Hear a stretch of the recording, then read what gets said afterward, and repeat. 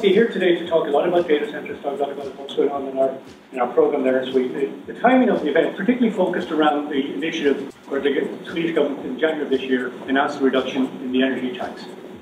Forbes, Bloomberg, in fact the Forbes article recently has Sweden as #1 best location for business. And we are so glad to get Forbes recognition list in the last, as Paul mentioned, on best countries for doing business. Talking about the energy tax, I want to point out the fact that when Sweden do things like this, it's for the long run. Global competitive prices, as mentioned, you run a 10 megawatt data center in UK. Savings will be almost 10 million euros if you run that data center in Sweden. 90% fossil-free product mix in Sweden if you look at it as a whole. First of all, welcome to Ericsson and to our new campus. So we are up and running in 3 what we call global ICT centers.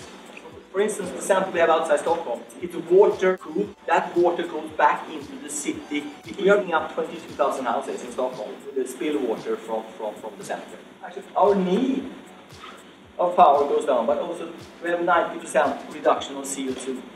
I have to say that Sweden is, per capita, probably one of the most educated populations you can have. Denmark and Sweden are really well connected, and we're one of the countries that really, when fibers became available in the 80s and 90s, really built out. This is actually the map of one of the companies in Sweden, so you can see that they really have fibers really everywhere. There's really a race to connect every home in Sweden with fibers, and there's a number of companies who have a strategy to do that, and there's also a number of cities and energy companies in cities that is also trying to build these fiber networks. Sweden is the largest, by far, market in the Nordics. And this is a really low-risk region, solid power grid. We do have tier 3 solutions in place, so we know that we never ever go down. That's really key for us. So if you do a 10 megawatt investment, you do it over 10 years, you actually save 100 billion euros. It's a lot of money. I talked about the power being...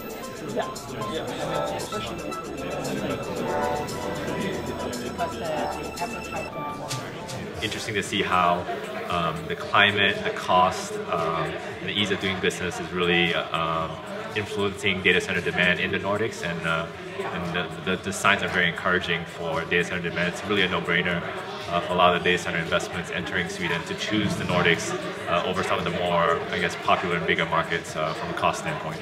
Sweden is actually a hidden jewel in a data center. So today I learned tremendous amount of value in addition to the incentive, but actually the assets, the country, the ease of use.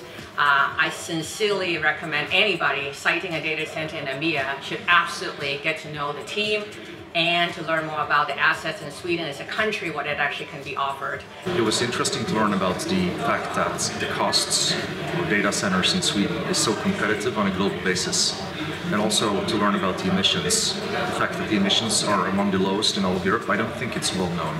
The opportunity to be both very cost efficient from the low electricity price and the green electricity, but also really contributing to lower the carbon footprint of this industry by taking care of the waste heat. We have the perfect package in Sweden.